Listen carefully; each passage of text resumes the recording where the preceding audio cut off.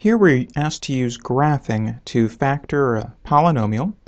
F of x is equal to 0.015 x to the 7th plus 0.06 x to the 6th minus 0.225 x to the 5th minus 0.78 x to the 4th plus 1.245 x cubed plus 1.98 x squared minus 3.915 x plus 1.62. So that's a lot to deal with, and we certainly would not want to try to factor this by hand. It would be very difficult.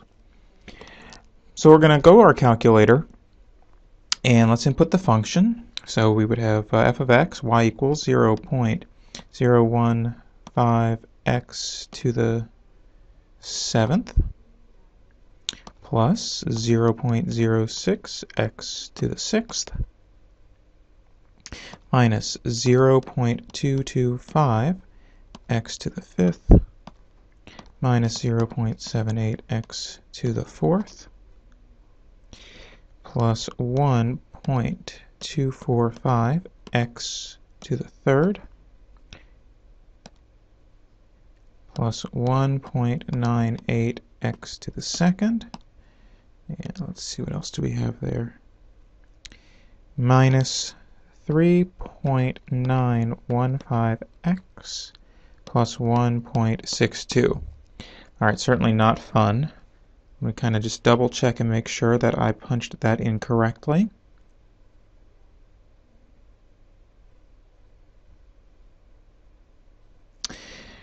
Alright, looks reasonable. So I'm just going to graph this in the standard window. So that's from negative 10 to 10 on the x-axis and negative 10 to 10 on the y-axis. And the scale on the x-axis is 1, the scale on the y-axis is 1. And so here I see this graph. And so I'm going to use this graph to factor the polynomial. So let me drag this over. Oops.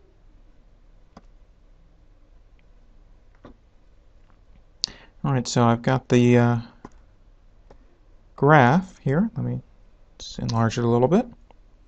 So here's what I see. Remember, my scale on the x-axis is 1. So I see 1, 2, 3, 4 x-intercepts. Now I have to look at the behaviors of them.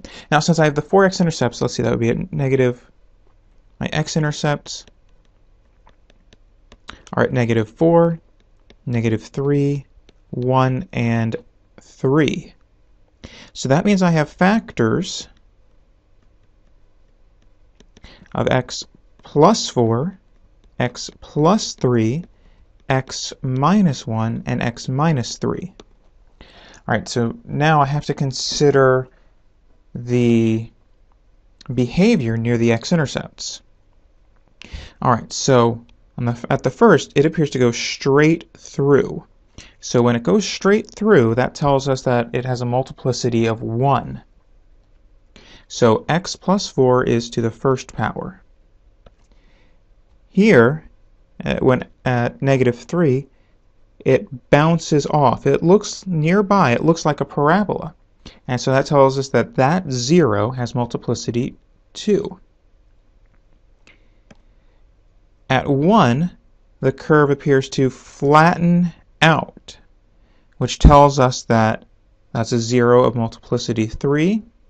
And finally, at x equals 4, it appears to go straight through, and so again, that's a multiplicity 1. So the factored form of the polynomial, or the function, however you want to think of it, I would have an x plus 4 to the first power, an x plus 3 to the second power, an x minus 1 to the third power, and an x minus 3. And then all we have to do is remember that the lead coefficient of the polynomial stays in front of the factors. So we have 0.015 by all of those factors.